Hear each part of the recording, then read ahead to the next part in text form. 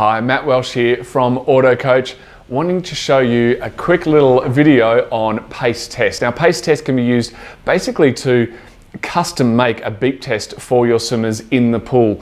And I've got a quick video to show you. We've made it a little bit tricky for the swimmers, but I'll show you exactly how to set it up. Right here, I've got turned on the watch and got it in pace test mode. I can change the cycle. We're going to start on 50 seconds, which is going to be pretty quick to start with. I've got them 5 seconds apart, and I'm going to have 3 swimmers. I can also change the descend, so I'm going to do that now. I'm going to turn the mode into setup, and I'm going to scroll down to our paced stop. Now it's set as default as 1 second. I'm going to make it really hard on these guys and drop it to 3 seconds. So what that means is we're going to start off on 50 seconds. The next one's going to drop 3 seconds down to 47 and down to 44, 41, etc. So they're going to run out of time very, very quickly, but it will be a very good test. So let's see how the swimmers go. We're going to do 50s now.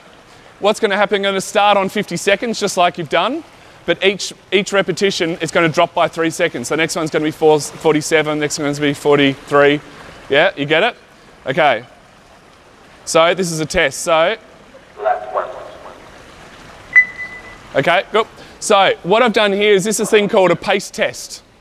And this is something really unique. And I know that we used to do this, and my coach used to hate the maths behind this. Now you can change all of the settings on this, but the basic gist is this is level 1. It's basically like a beep test for the pool. So level 1 is on 50 seconds. I've chosen 50 seconds because I know they can do that. And I can descend that each cycle by half a second up to 5 seconds in half-second increments. So now I've got these guys, I've thought 3 seconds, that'll drop down pretty quickly. And this is a really good test set. You know, a lot of coaches want to know a test set to see where their swimmers are, to see what their fitness is like and where they are in the program. We're coming up to here. Lap 2. So lap 2, go on that. The next one, this one's on 47. So when they come in now, they'll have a little bit less rest. So they're going to have to get speeding up really quickly, and we'll probably get a few dropping off after a few 50s. So you can do this obviously in swimming, in kick, in whatever works for you. So I don't know if anyone's tried to do this sort of thing before, but the maths is terrible.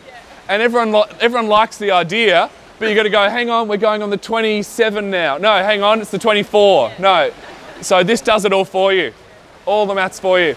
And then they'll know next time. They'll say, look, last time we did the test set, and I do some work at Genazzano with Aquatic, and we do this, we start at about 110 for kick or a minute for swim, and we drop it down by 1 second. And so the guys will know, oh, I made it to level 22 last time, let's see if I can make it further on. And so it becomes, we call it the king of the hill, and I know Vic Centre do it as well. And you know, there's a lot of pride on that. I know when they do it at Vic Centre, Mac Horton wins all the time, but as you'd expect. But you know, there's still a lot of pride, and there's still, you know, you can really test how you're going. So we would do test sets of 7 100s and all this sort of stuff, and there are a lot of test sets out there, but this is a great one. It's fun for the kids, and they get a real sense of accomplishment because they can see their result up on the board as they come in. So now you can see this one's on 44. So we're coming up to 40 seconds now, so they've only got 4 seconds rest. And away we go.